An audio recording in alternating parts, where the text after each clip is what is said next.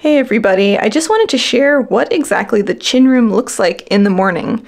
Now, I haven't touched any of the cages, I haven't cleaned anything, but I do want to show you about how messy the cages are in the morning.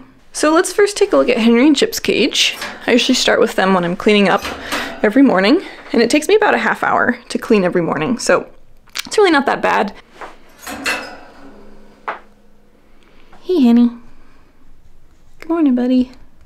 I always have to come and give Henry some love. Sweet boy. Henry absolutely loves attention. He's a pretty unusual chinchilla that way, actually.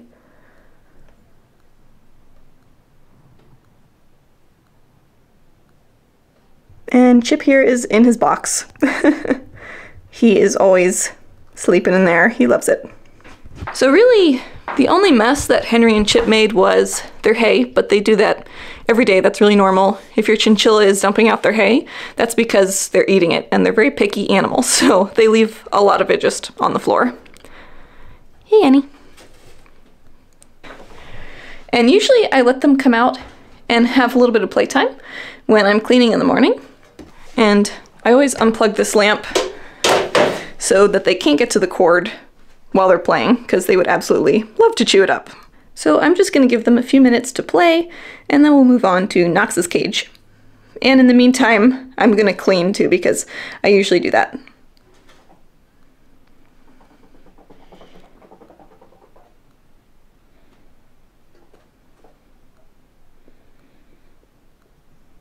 So right now Henry is foraging, and this is a really natural instinctive behavior, and it's one of the reasons that I love to have hay sprinkled around the floor for playtime.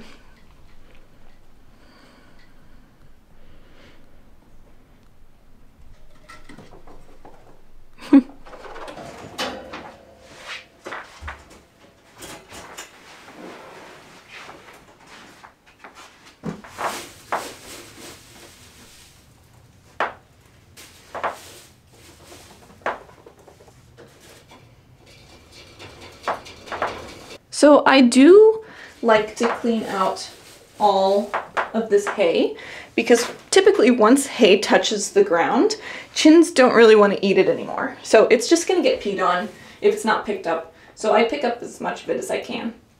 The nice thing about bedding is you can usually start to tell where your chins go to the bathroom. So it becomes really cost effective if you use bedding to spot clean, so you don't have to waste so much fresh bedding all the time. Like, for example, right over here, they never pee here. So this is always perfectly clean. So I'm not gonna throw that out because that would be a waste. Pretty much the pee was isolated to the food areas, which is really normal. Henny, watch out. Watch out, buddy.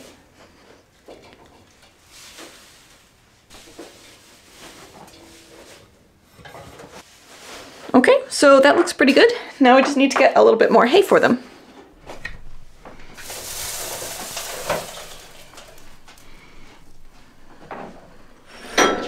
Henny, he just shoved the food bowl over. There we go.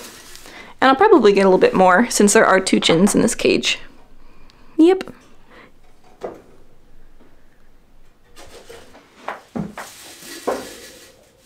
There we go. I'm gonna twist this back around too. Yep. And we got some more pellets for them as well. And this is Missouri food. I've said that in our diet video, but we feed Small Pet Select Timothy hay and Missouri pellets. But Oxbow is also very, very good and very available at most pet stores. Okay, and then the final step here is just going to be vacuuming up, and I'm going to use the shop vac.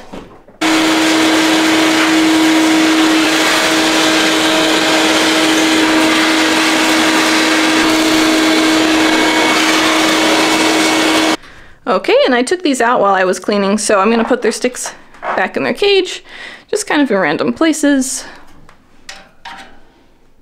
Their cage is ready, and I'm going to move on to Knox.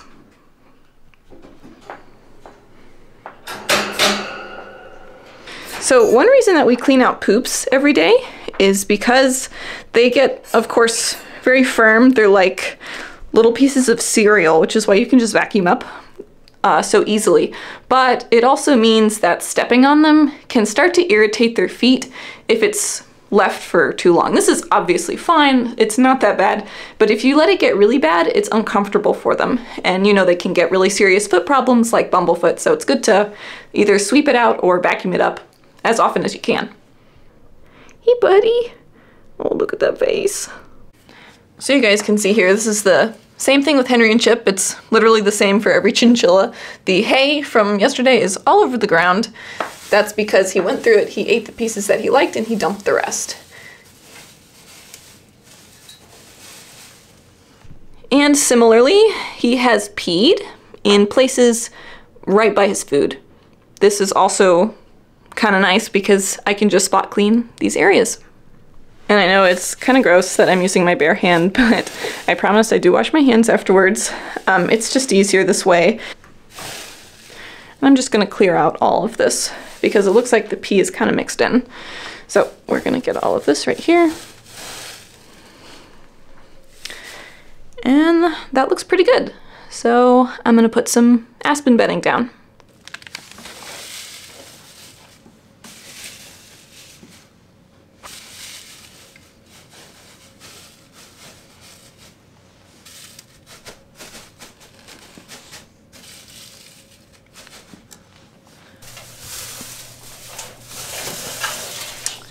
Knox is really interesting with his hay.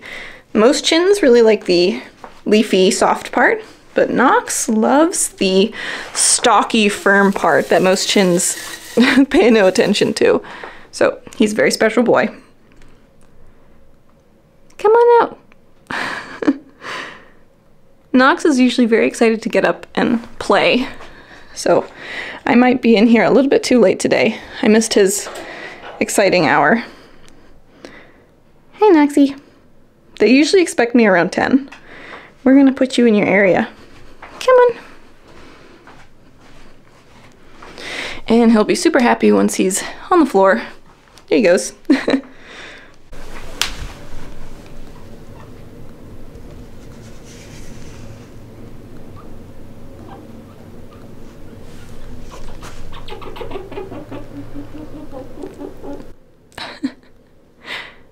Noxie, what is it?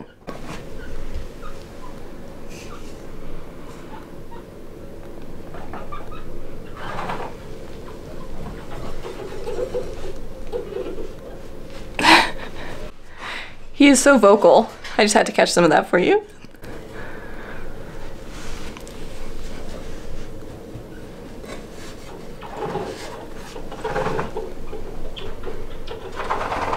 My goodness, Knox.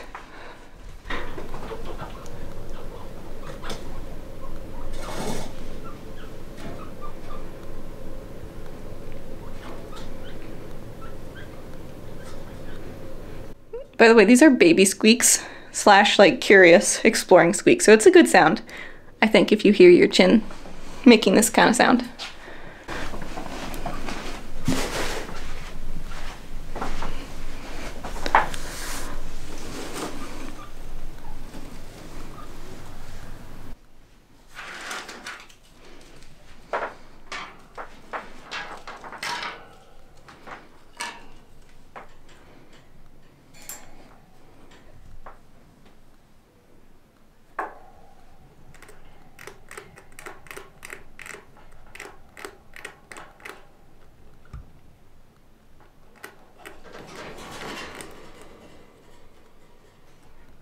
And last but not least, we are going to set up the room so that Linus can come out and play, and he is kind of terrible sometimes, so I have to actually close off the rest of the room and just leave this open for him.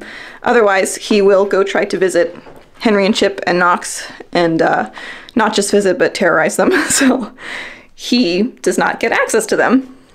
Hi, you are really ready. Sometimes he's lazy, but today he is very excited to go out and have his playtime. They have a morning playtime and they have an evening playtime. The one right now is usually only like 10 or 15 minutes, and the evening is like 20 to 25 minutes per chin. So they They have lots of time outside of their cages. So it looks like Linus's water leaked, and it leaked all over a piece of food. So I'm gonna get some paper towels and clean this up because we definitely don't want it to get on his fur. I guess it could be pee, but I really don't think so. I just think it's this color because of the food. So let's get it cleaned up.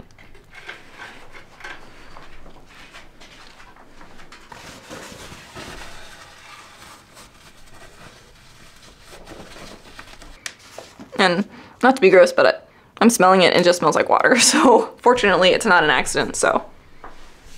What are you doing?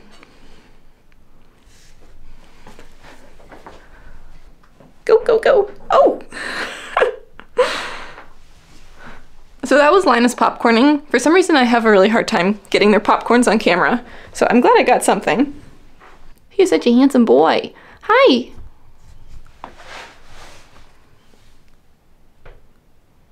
Oh, whoa!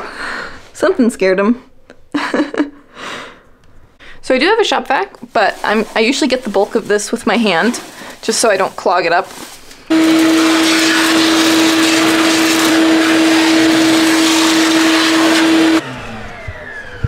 So, nice and clean in literally 2 seconds. What are you doing, Liney? What are you doing? So, of course, also, we're gonna change out his litter pan. This is just a glass baking dish. It's awesome. So it's $5 at Dollar General. And I highly recommend it as litter box because, of course, you can toss this in the dishwasher after you rinse it, of course. And it's safe for them to be around because it's not plastic, so they can't chew it. So the cool thing about Linus is not only does he pee exclusively in the litter box, but he pees in just one spot in the litter box, right back here. So I usually just scoop out this back part like this, and I scoot all of this fresh stuff to the back, the rest of it with clean bedding. It's that easy. Of course, you have to have first a chinchilla who will actually use a litter box. Not all of them do. Knox will not use one, and that is okay. And that's exactly why I like having the metal base pans in the bottom, because it's almost like a huge litter box that I just spot clean. Hey, Chunk. You're so handsome. So this is how I hold them, by the way. I put my 2 fingers under their thighs, and their body is supported in my hand, and these fingers just sit there for support. And they all are very comfortable being held this way. There you go. And there you have it. The cages are all clean, and then I'll do this again every single day for the next probably like 15 years. If you can believe that, that is what it's like having chinchillas. And not to mention tonight, and every night almost, we'll do playtime. So, you know, it's a lot of time spent on a pet that doesn't really want to be touched.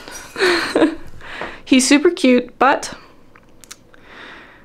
if you really want an animal that's going to be really cuddly with you and more traditional, it's not a chinchilla. But I hope you stick around and subscribe and enjoy our chins, because it's really nice to be able to share them with so many people and help educate. So hope this video was fun to watch or educational, and I'll see you in the next one.